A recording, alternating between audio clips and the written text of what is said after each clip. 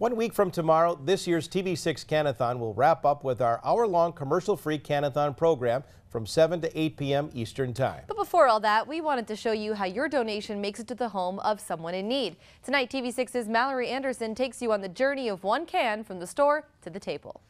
You think sometimes, oh, one can isn't going to make a difference. One can does make a difference. For 35 years, the TV6 Canathon has been helping feed a hungry neighbor in communities across the UP.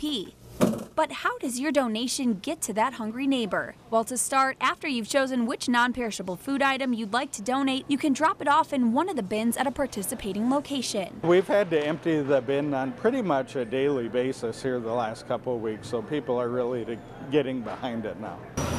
Then your donation gets picked up and taken for a ride on one of the trucks. Once your donation is picked up from one of the many participating locations, it's then taken here to Salvation Army or St. Vincent de Paul's or one of the many other local food pantries that are included in the TV6 Canathon. We come and pick up the groceries. We bring them to our building. We weigh them so we have an accurate count of how much is being donated, and then it moves immediately onto our food pantry shelves. Then finally from the shelves, your donation is chosen by someone in need and taken home to feed their family. But what you may not realize is your donation goes further than just stocking shelves. The Canathon is just huge for the Salvation Army. That'll sustain us for the next 3 to 4 months with our needs. That allows us to use some of our other funds into building infrastructure, those types of expenses that we also have.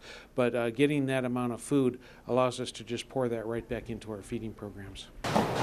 The TV6 Canathon runs through December 7th. For more information, visit our website at uppermichigansource.com. Mallory Anderson, TV6 News, Marquette.